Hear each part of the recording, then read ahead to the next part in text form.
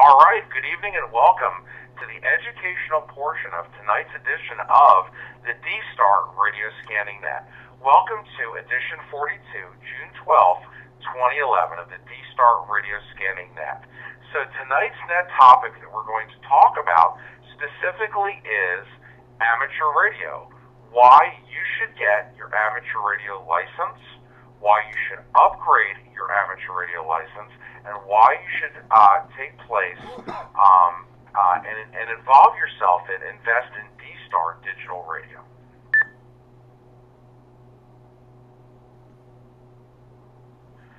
So tonight's a little bit about amateur radio, and it's a great topic.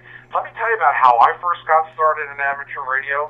Let me give you some good web links, and let me tell you what we're going to be talking about next week, and let's see if we can't get you more motivated to increase your license class and have you be a part of the D-Star hobby that we all love.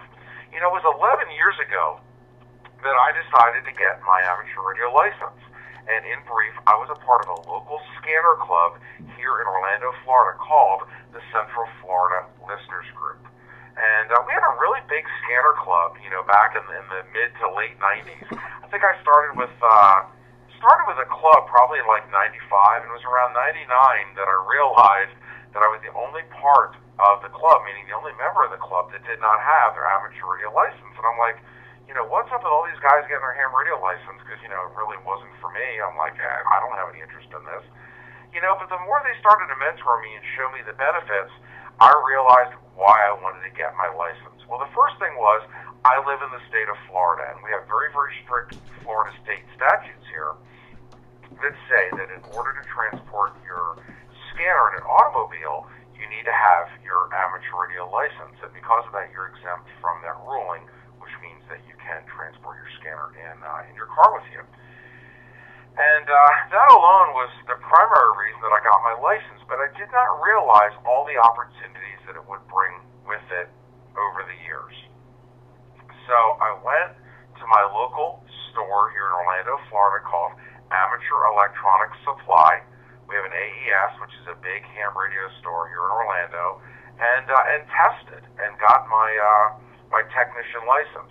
Now back then, the laws by the Federal Communications Commission that govern amateur radio are very different than they are today, in the fact that we had different license classes. Back then, we had Tech, Tech Plus, General, Advanced, and Extra. Back then, you had to learn Morse code. Today, you don't. Today, it's a breeze. Forget Morse code. Seriously, okay.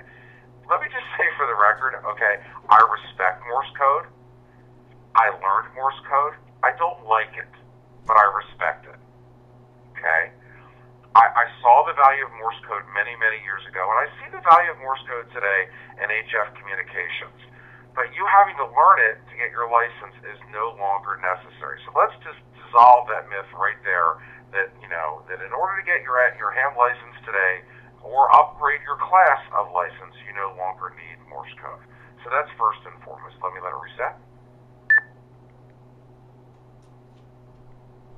And WX480X with a D-Star Radio Scanning Net.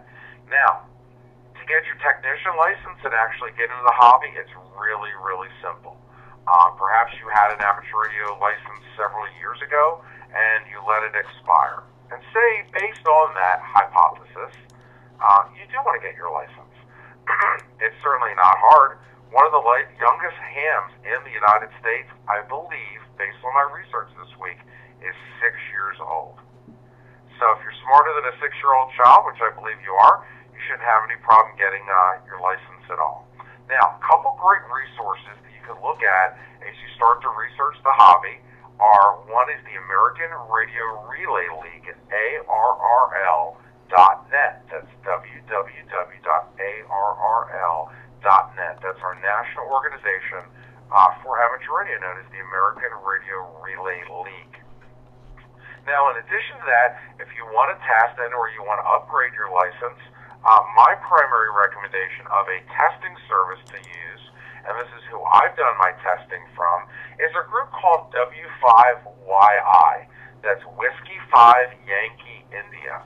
Their website is as follows. It's www.w5yi.com. That's www.w5yi.com. And it's a place where it says, you can see on the tagline, amateur radio, a natural resource, ham it up. And you can contact Pete. It's Pete at w5yi.com. You'll see that, and you'll have the ability to have a specialized testing session catered just for you. Now, in addition to amateur radio, W5YI offers a whole line of commercial licenses. So while you're studying for your amateur radio license, why not use that knowledge and get a commercial license as well? I did the same thing for a licensure called the General Radio Telephone Operator Licensure, or GROL, or GROL, General Radio Telephone Operator's License. I needed to have for work several years because I worked for a company, Motorola, and one of the things that we did as a Motorola dealer was we actually certified police radar and police laser guns. And I have a lot of expertise in this area. I sold and trained law enforcement on police radar and laser. It's an expertise of mine. But one of the things I wanted to do was have the ability to calibrate that equipment as well. So I used the W5YI group in conjunction for commercial testing. So these are two good resources, certainly to get it started. Let it reset. Now, given the fact that you have your license and you want to move forward in the hobby, well, what are different resources that you can look at? And let me go ahead and give you two that relate to specifically to D-Star. If you use your Google search engine and go to www.google.com, and by the way, here's some statistics as of this week. Do you know that about 98.4% of the citizens within the United States of America all use Google as a search engine? Over 98% of us. So if you hear me make reference to Google, it's not that I don't like Yahoo or I don't like Bing, but just understand that we all use Yahoo. We just all seem to, to have liked it over the years. But in current days, what we actually use now is the Google search engine at www.google.com. So if you do go there and you choose this specific link off your search bar at www.w5yi.com, first of all, I want to have you notate that. But the second thing is within that search parameter, getting back to Google, you can type the word D-Star, D-S-T-A-R. Now, when you type the word D-Star, D-S-T-A-R, into the Google search engine, you will see the Wikipedia for D-Star, which talks about digital smart technologies for amateur radio, or D-Star. That's what it stands for. A lot of people did not know that. It stands for Digital Smart Technologies for Amateur Radio. That is D-Star. The second one is www.dstarinfo.com. That's www.dstarinfo.com. And then the third, of course, and one that I like a great deal, is dstarusers.org. And that's www.dstaruser.org. Now, when you go to that website, dstarusers.org, you will specifically learn more about everything that is D-Star, and it's one that I certainly love using. And it's just a great way to learn about who's on D-Star and what's happening at any point in time.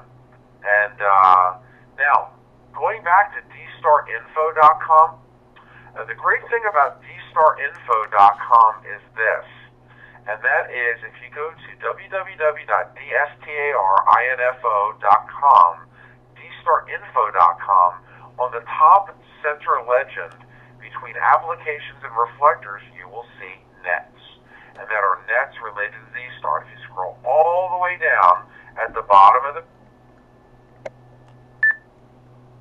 DSRS, D-Star Radio Scanning Net, Sunday at 21.